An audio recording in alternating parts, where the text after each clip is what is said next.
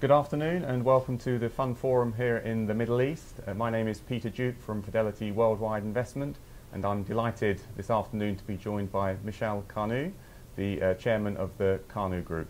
Mishal, welcome. Thank you very much for joining us. Thank you for the invitation. Yeah. As a seasoned investor and in the Middle East and long-standing, maybe if you could just give us your perspective on the investment opportunities as you see them currently in the region. This region is a very fluid region in that you don't know what to expect next. Some things are drastic and you can feel it, and other things are a bit more subtle. Mm-hmm. And unless you have your proverbial finger on the pulse, you won't be able to figure it out. I think the obvious thing everyone is talking about in this part of the world in terms of investment is the boogeyman, which everyone talks about, which is IS or ISIS, mm-hmm. or whatever the hell they call themselves these days, which is something to pay attention to. Yeah. The other thing, which of course is the elephant in the room, which again, but fortunately everyone wants to talk about, which is the issue of oil. Mm-hmm. And then the last thing, which is significant, is the issue of the cooling between the United States and Iran and the repercussions of that mm-hmm. happening within our region. Those are the major things. Then of course you have the more very local issues that are happening internally within changing of laws, changing of ideas. Is there a construction boom? Isn't mm-hmm. there, etc., and so forth. Starting off with the more larger scale, what's going to happen with Syria, Iraq, and its impact on the Gulf region? Mm-hmm. And I'm talking. I'll focus on the Gulf region because that's my area of knowledge. Yes.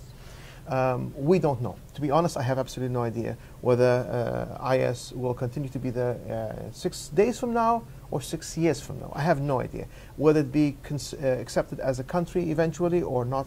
So I can't sit and tell you this is going to be a place and how much that's going to impact. Because if tomorrow IS is recognized as a country, then there's a business opportunity to happen over there.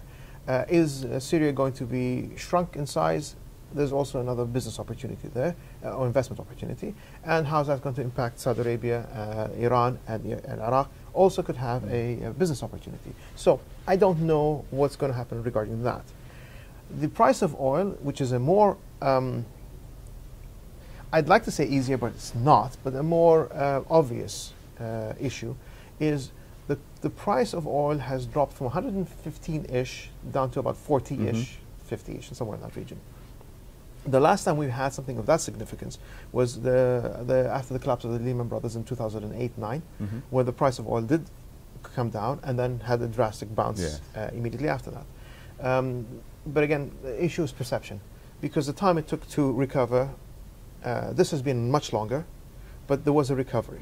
Mm-hmm. The thing I've always questioned is, in 2009, late 2008, 2009, you had a total meltdown in the world financial sector and subsequently the economies. And so you could see the price of oil careening towards mm-hmm. where it did because there was a reason that happened. We didn't know whether the economies were going to survive, mm-hmm. let alone prosper. So the price of oil will come down. Now we're still talking about small blips in terms of economic downturn, whether it was in Europe, whether it's States, whether it's China, India, etc. They were not significant, and yet the price of oil had this massive correction. I think, while I hear a lot of economists talk about it being a demand and supply issue, I think there's a lot more to do than that. If I said what I think, people will say, oh, you're a conspiracy nut, so I'm going to keep away from that. But I will state that I don't believe that the price of oil is going to stay where it is. Mm-hmm. I think it's going to go up, and significantly up, because there are people who will benefit from it. I usually, my professors used to tell me, follow the money, and for me, I'm following the money, and the money says a lot of people have lost money, a lot of funds have a lot of money on the side. That is a hedge against currencies, a hedge against markets. People will come into it as a commodity, mm-hmm. and it'll pick up. And then, of course, people are saying, but there was a whole commodity implosion. Again, I think it's the same thing, but oil is something more prevalent and in our face, so that you can see it a lot more. How many people talk about the price of copper, steel, etc., but yet they do affect us? Yes. But the price of oil affects this region a lot more. In essence, I will state that in excess of 80 if not more, but let's say 80% of the economies of the Gulf relies on oil.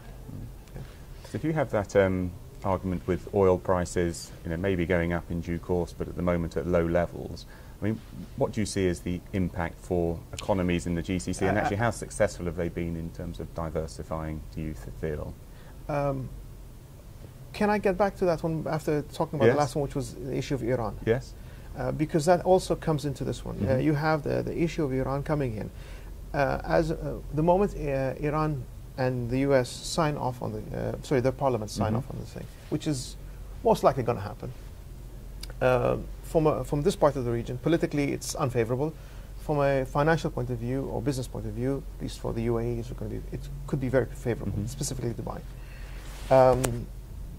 But that also comes to the issue of the linkage of the price of oil coming down, because they will say, well, tomorrow Iran will be able to tap into it. I think it'll take months, if not years, if tomorrow this is signed before the refineries, before the exploration, before they fix all of what they have to move from 900,000 barrels, I think, with currently, to about 3 to 4 million. It takes time. It's not going to happen overnight.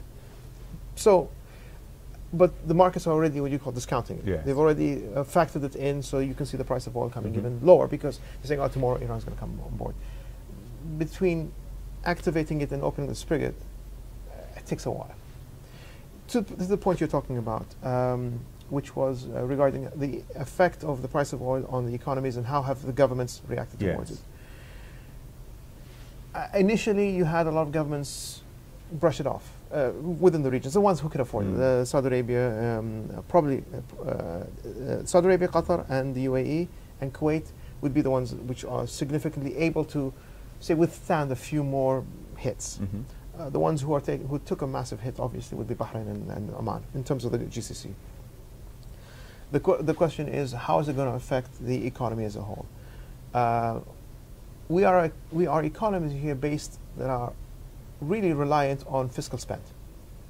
Fiscal spend, whether it's in infrastructure, whether it's in the oil and gas field itself, whether it's in healthcare, whether it's in education, all of it usually stems from fiscal spend. And in addition to fiscal spend, then you have the private sector coming in.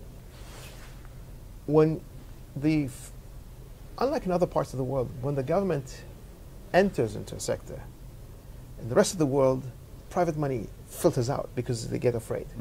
Here it's the other way around. When the government enters into a sector, that's when you see private money going into the same sector too, because they're thinking, if the government's sure of it, then we're sure of it. Okay? But the fiscal spend that had to come to a slowdown, because there's no choice.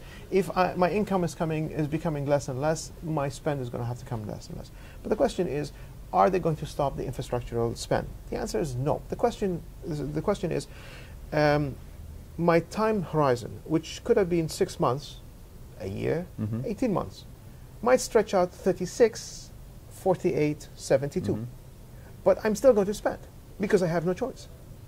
The other issue is, will it be taken as an opportunity by the governments to restructure both internal and external, as in my external investments and my internal investments within the answer is the smart governments will do that, and those who want to take a blind view of the things will not. I will not speak on their behalf, because that's an issue for the governments to do. But for me as an investor, are there going to be opportunities for me to invest in this region? And the answer is yes. And if the Iran-US thing comes to fruition, and all parties, and I include them talking about the west coast of the Gulf, agree that this is a good thing, then there will be a natural, what you call it, bumper crop, because you will see a lot of money coming in from Iran into this part of the world, specifically to Dubai,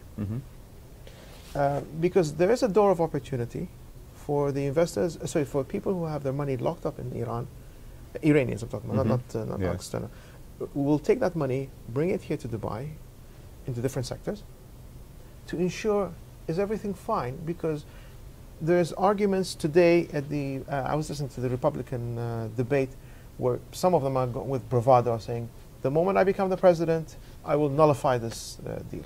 So you have a lot of Iranians who would also think, okay, let's take some money out, this is security. If the person X, whoever wins the Republican side, and eventually wins if You never know. Wins the nomination to be nominated to be the candidate, the president of the United States, and doesn't negate, then that money flow will flow back into Iran, and then Tehran will actually become an area of investment opportunities.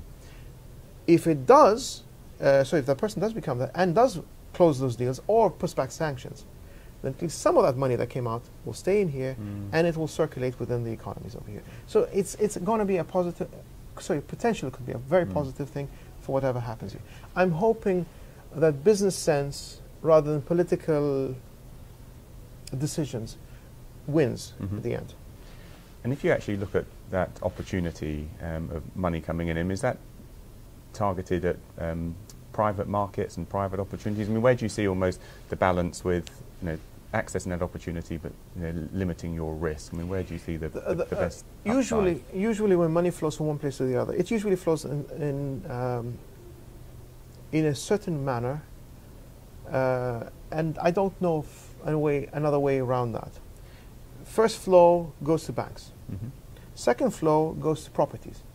Third flow goes to businesses. And if you are looking long term, it goes to manufacturing or industrial based warehousing and such. Long term plan. I think it will take the same flow. Monies will come into the bank. If they're not stopped, it will go into properties. Again, what type of properties? I don't know. As in, is it going to go into luxury properties? Is it going to go into medium income properties? I don't know.